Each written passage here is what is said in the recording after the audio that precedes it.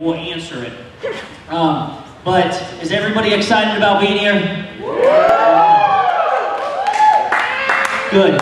Well, the first thing is, I know a lot of people don't really know how me and Miss Danielle met, so we thought we would talk about that because it's kind of funny. We understand a lot of time relationships are kind of, you see somebody and it's love at first sight, and it really wasn't that. It wasn't love at first sight.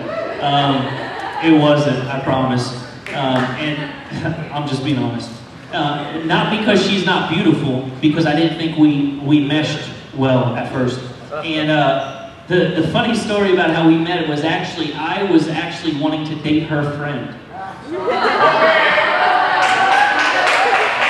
I know, it's strange how God works all this out. But I was actually interested in her friend, and it was strange. I mean, it was different. And her friend brought Danielle with her to hang out, and she really just sat in the corner. and afterwards. Her friend wasn't living for the Lord, and I was like, well, that's out of my book. If they're not living for the Lord, that's not what I want in my life. And that was the reality. I was interested in her friend until I found out she wasn't living for the Lord. And then a few months later, I get a text message from this lovely lady saying that she wanted to talk. And after that, it was pretty much, I knew that I loved her. I knew that we had a lot more in common than I thought at the very beginning. We were both saved when we met each other. We both had a relationship with the Lord. And it was, we started dating July 4th. And by September, I knew I wanted to marry her. Okay. So it was... it wasn't too much longer after that. It was beginning of I guess February, and I took her out to dinner, and took her to a nice restaurant, and then took her.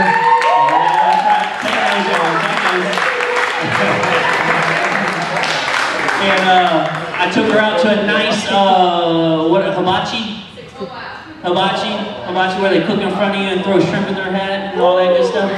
And took her, and afterwards I was like, man, where am I going to do this? And so I took her out to Sanibel Lighthouse. Does anybody know where that's at? Because I had been at the beach all day babysitting, and so after dinner, it was like, hey, I think we want to go to the beach, and I was like, no, I've been at the beach all day long. I don't want to go to the beach. I was like, oh, okay, well. But I really think we should go to the beach. It's just beautiful out, and the moon is so beautiful. That's right. And I was like, okay, all right, preach that, girl, preach that. Let's go. So we went, and okay, let me rewind a little bit. Let's get to the funny part. Let me rewind, okay? So a couple days earlier, I sat down with Danielle's dad, which every man should do that. I've done it. Every man should do that. Is sit down with the father that you want to marry his daughter and ask him. And so her dad knew that I was about to ask her to marry me, because I talked to him a few days before this. And for me, I'm an on-time type of person. If you're not 5 minutes early, you're late. That's bottom line. It didn't matter if I was about to ask her to marry me. 5 minutes, you're dead wrong if you're late. And so I'm calling her, and she's late to dinner. And I'm so upset. She's so upset now, okay? And so I'm calling her, I'm just like, hey, you gotta hurry up. And her dad, when she got there, she's like, yeah, my dad was really on me. And I'm like, yeah, because he knew what was happening, dodo. And my mom's like, honey, calm down, just take a shower and get ready. And my dad's like, get in the shower and get ready. You're late. That's right. So it all worked out, and we went to dinner. And there was a bunch of people at dinner. It was just a kind of awkward thing. I actually called the restaurant and was going to give them the ring, and they were going to put it in a glass for her and bring it out for her when she asked for a refill. I didn't do that because I felt that it was more of a showy type of engagement. I thought it was real showy, so I was like, nah, I'm not going to do that. And so I did what every man should do, and I got down on my knee, at Sanibel Beach at the lighthouse and asked her to marry me. And now, amen. We've been married going on 4 years now. 4 years. Amen. And so what we're going to do right now is we got a few questions that we're going to put on the board, and we're going to answer some questions. We're going to answer some of the important questions we feel was important in our relationship with the Lord. Do you see them? They have black backgrounds. Got it? Yeah. So the first question, you could put a background to that to make it look cooler, right? Everybody wanted cooler, right? Okay. It says this: why is it important to serve God together in relationships? Why is that important? Why is it important? So, do you want to answer? Okay. I actually wanted to read a scripture on this so that you guys understand. It's, I know when I was younger, I chose to date people and didn't really care about their relationship with God. I just tend to date them, and it was I wasn't really looking for anything in the future. It was just like right now, it's cool to have a person to date.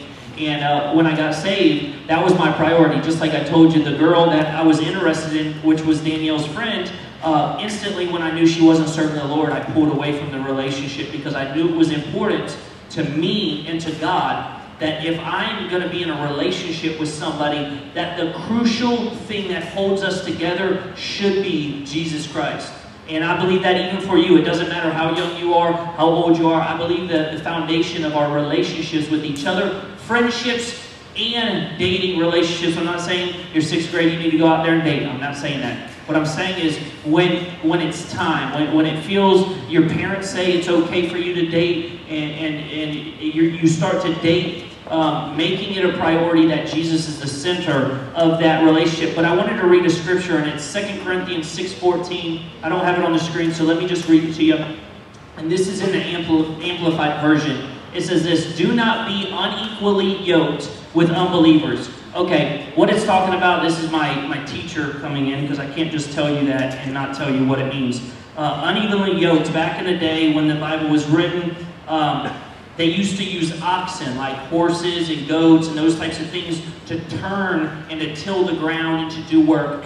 And we understood if there was a more powerful animal, that it wouldn't work well, because the powerful animal would be pulling along the other animal and it wouldn't work right. So it says, do not be unevenly yoked with unbelievers. Do not make mismated alliances with them or come under a different yoke with them. Inconsistent with your faith. Inconsistent with your faith.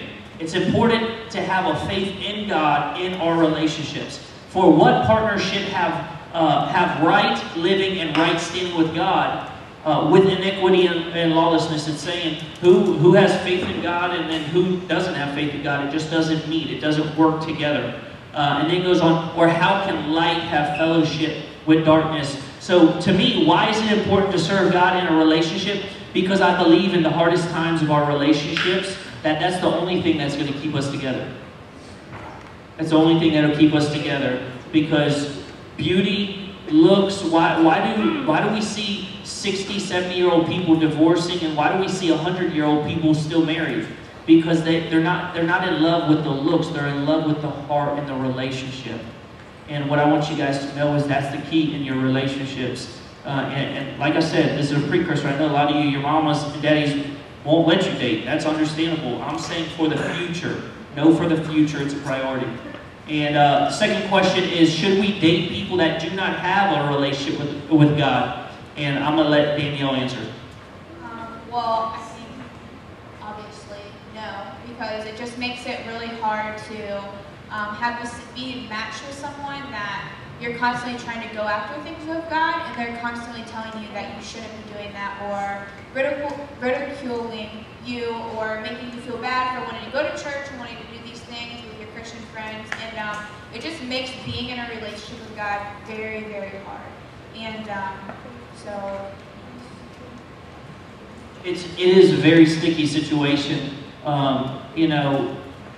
If we say that we're Christians, we seek after God. That's what Christians do. And we try to maintain a relationship with God. But when we're unevenly yoked with an unbeliever, what happens is that there's tension between the two. There's tension because we're striving for the Lord, but how can we strive if the person that we're connected to is not striving with us? It's like a football team. You can't just put one person on a football field and expect them to win against a team of 7, 11, whatever teams, how many ever is on the team. It's about being partnered together and doing it together. The third question is this: what should we look for in another person? And I'm going to let Danielle share about. I didn't bring it up here, did I? Frankie, is there like a little piece of paper right behind you on the opposite side where my Bible was? No, behind you. Something behind me. On the counter. Over there? No, right there. Oh, it's in here. No, there's only card. Okay, so while Pastor Jason's not really for us, I can show you. I think it's really important that we have things that we set in our mind, we set in our hearts, that when in a relationship with someone else or anything like that, whether it's a friendship or dating, since we're talking about dating, that you stick to and that you don't really stray away from, because and pray about these things. I have a list somewhere that I wrote in Teen Challenge, and when I finally met Pastor Jason, and it became very apparent that he was a person that I really felt God wanted me to spend the rest of my life with, I found my list that I had written, and I was looking through it, and the only thing that wasn't on that list that Pastor Jason was that he didn't have parents, and because his parents are with the Lord. And but everything on that list, as far as being able to worship God freely, having a call on his life, being bold for what he believes in the Lord, wanting to continue his education, good credit. I mean, all these things were on my list because to me those. You heard that? Good credit. Good credit. Some of you guys don't know what that is, but you'll learn one day.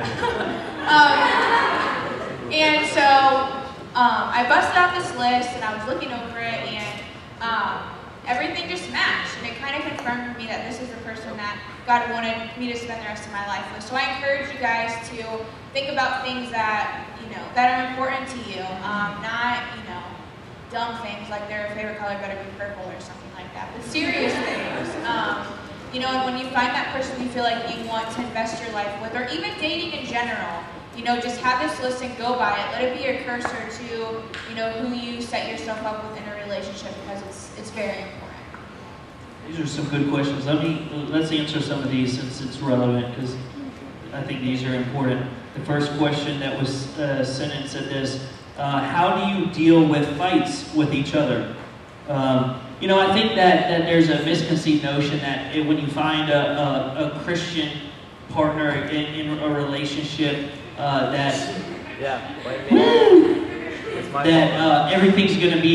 everything's gonna be all good. And for me personally, as the Bible says that I am the head of a household, our household being the husband. What I do to deal with fighting, for whoever sent that in, and I'm sure a lot of you guys can relate to it, even in relationships, not even just dating relationships, just friendship relationships. But the thing that I do is I always stay positive, and I always stand on the scripture, James 1:9, be quick to listen, slow to speak, and slow to get angry. I stand on that, and if I don't have anything good to say, I won't say it at all.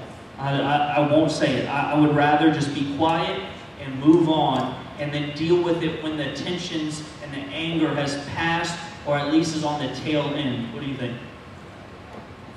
That's good. I think communication is also very key, because if you can't communicate and you can't freely express to this person what is bothering you, or what's upsetting you, or what's making you angry, then it's really going to be hard in any relationship to go forward, because things are left unresolved, things are left not talked about, and then you start building walls in your relationship with people.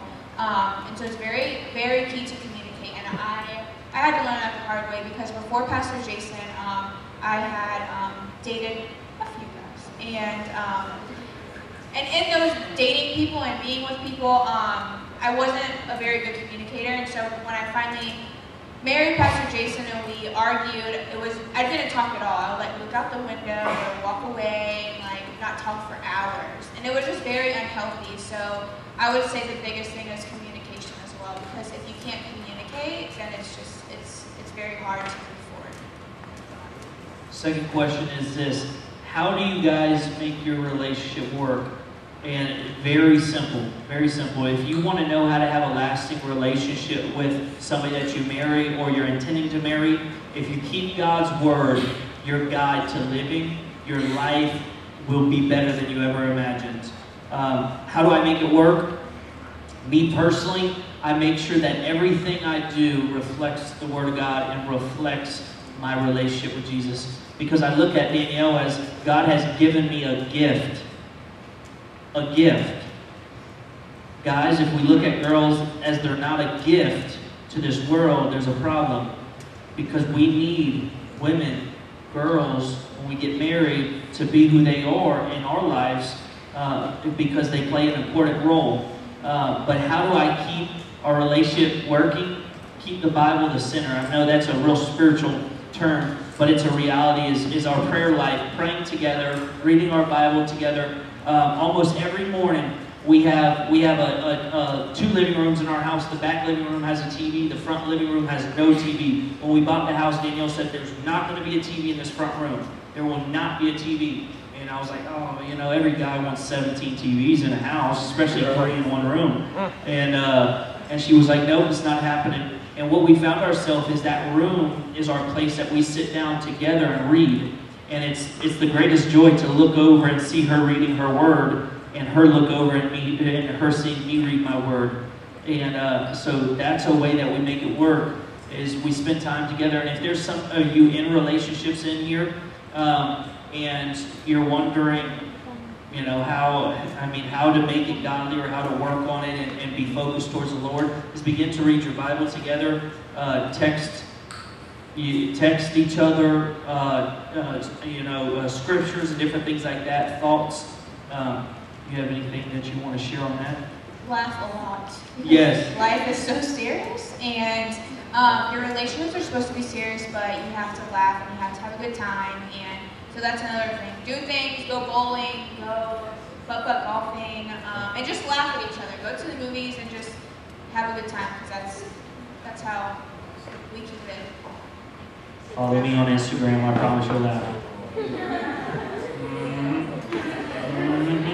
If you follow me on Instagram, you know what I'm talking about. Okay. Some of you guys know, some of you don't, right? Instagram. Sorry. The third question says this: how do you know if the person, the person is meant to be for you? How do you know God wants that person for you? That's a good question. We actually have that on here. You want to answer that? Okay, how do you know if the person is meant for you? How do you know God wants you to be with that person? Oh, well, the list. Wherever my list is, yes, the list is key. Yeah. Get you a list. And a lot of it has to do too with your family and your friends. Now, I'm going to throw this out there that your family and friends do not always make things easier in your relationship, but I know personally for my parents that their outlook on who I was going to spend the rest of my life with meant a lot to me. So, and even when I was dating other people, it meant a lot to me. And I know this to be true because I dated people that my parents didn't like, and I didn't care what they had to say, and I kept dating them.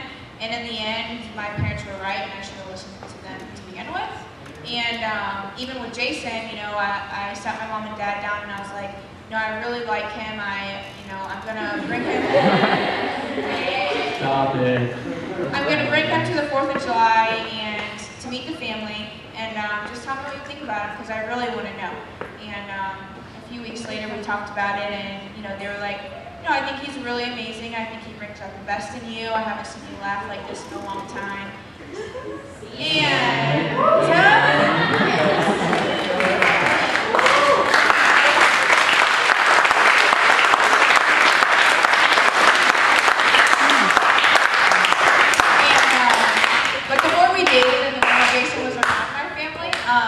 know, there's things and everything. If his parents were still here, they'd probably be like, sometimes that girl is crazy. And, and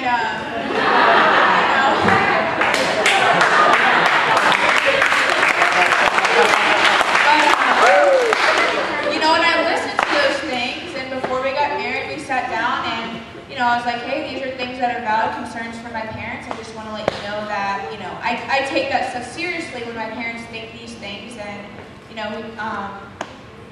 so take what your family says seriously. Sometimes your family's like, oh, I just think he has bad intentions, but let it play out.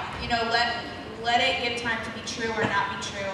But take what your friends and your family say seriously and listen to it and weigh it, and if it's true, it's true, and if not, just move on. But I think that's key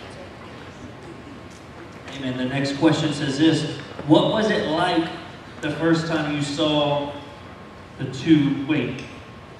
first time you two saw each other? I'm pretty sure she loved me the first time she saw me. I'm pretty sure. I mean, I really think so. She says I don't know who you think he is, trying to be so cool over there. I am pretty cool. Well, I mean, I'll tell you the honest thing is like I said, I was interested in her friend, and I found out she wasn't serving the Lord. And what connected me and Miss Danielle's heart was our relationship with God.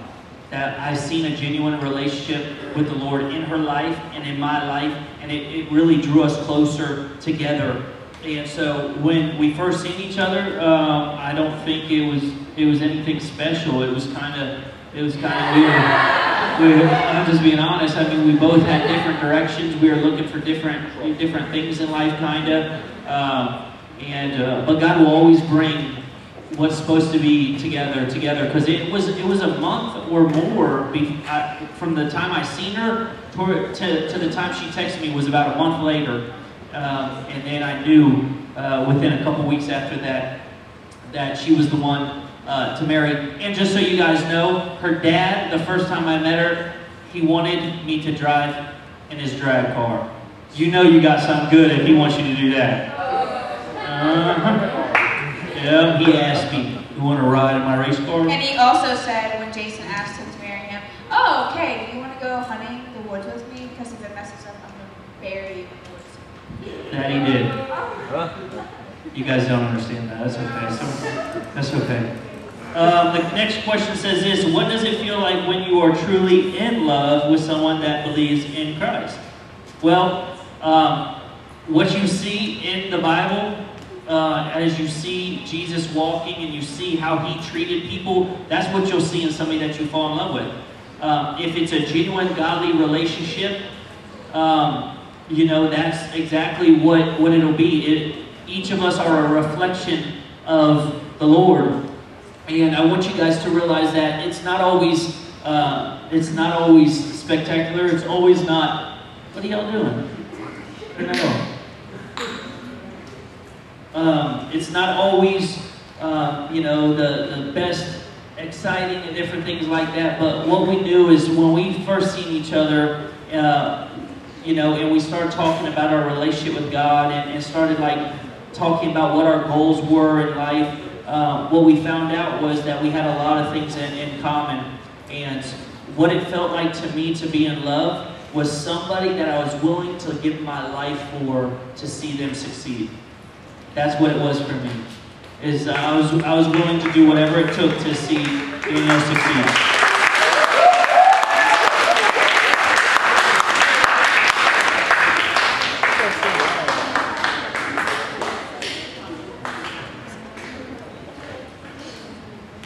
All right, next question is this. How did you know God? That's a good question. How did I know God? Well, for me, it was very, very easy that the life I was living apart from Him was full of destruction. And when I accepted Him into my heart, my life began to change. So how did I know God? I knew God because people told me about God and His goodness and His grace and His love and His mercy and His kindness for me. And when I accepted Him, I seen those things that I heard actually be a part of my life. And then I began to operate in those things. I tell people all the time, how can you love somebody unless you understand how much God loves them? How could I love you guys if I never knew how much God loved you guys? So that's how I know God, is because I spent time with Him, and somebody first told me about God, and then I accepted them, and then I see those things were true. Amen? Okay, let me hold on, let me see. Let's answer one more question. It says this, I know marriage is a calling. I don't feel called, but I still want to get married because I see it all around me. What should I do?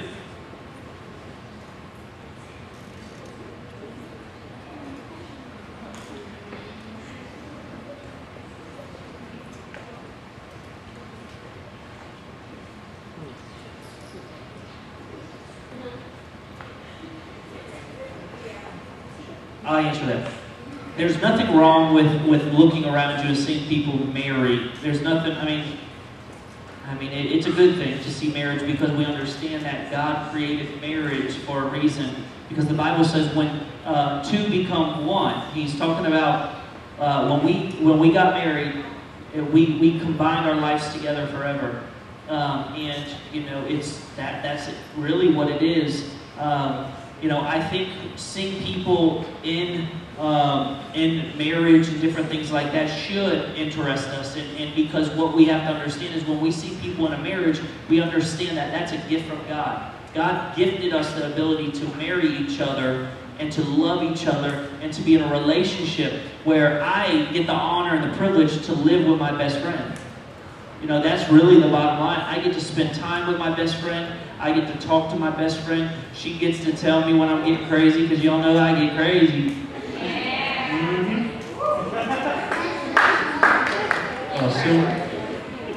But, you know, I believe that not everybody is called to get married, so I'm not going to get up here and say everybody's going to get married and everybody's, you know, we have to have a relationship with the Lord and have Him direct us, because it's important. When I recently did Patrick and Christy's wedding, and I said in their vows,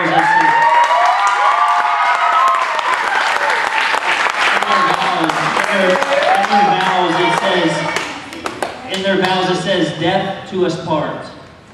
And that's true. She's saying death because she's like, I will kill you if you mess around. But that's just a reality, you know. When I got saved, and a lot of you guys are real young, so I don't want you to like take this weird, but you know, when I got out of Teen Challenge and started living for the Lord, I was 21 years old, 21. And so at that point, I wasn't looking for just somebody to be in a relationship with and to put it on my Facebook status or tweet it. It was more like I wanted to marry somebody to spend my life with, and that's how it worked for me. So marriage is important. Not everybody is called to get married, but know that marriage is death to us part. That's how God created it, holy matrimony. It's a holy thing that God seals together. And so that's it. It's at 12:16. Wait, I gotta say something. Okay, she's got to say something. It's gonna end it. My statement. Okay, go ahead. When we got married, the pastor that married us, they had us do communion together for the first time as a married couple. And when we were standing there, the pastor that married us, he was saying, you know, remember where you were before, you know, you stand here together. And I don't know for Jason, but I know for me that when I was standing there, I kept thinking about all these things that I had done before Christ and where I was now with Pastor Jason. And I know for both of us, we brought things and, you know, some baggage into our marriage because of the choices we had made before Christ and the things that we allowed ourselves to be in, and, you know, especially relationally with other people. And I do want to say this. I want to say that be very careful in your relationship with other people, how far you allow yourself to go physically and emotionally and across the board altogether. Because I can say for me that when I stood and I did that communion, it broke my heart that I couldn't give all these emotions and physically and it's not even about just the physical part of being with someone. It's emotionally, and like I said, it was hard for me to communicate. It was very hard for me to stand there and know that I can't give him everything that I wish I could, because I emotionally and whatever allowed myself to do that with other people. So just be careful how far you let yourself go with someone else, not just physically, but emotionally and you know, spiritually as well, because it's very hard to be in a marriage and be serious with someone and have a fresh start. Amen.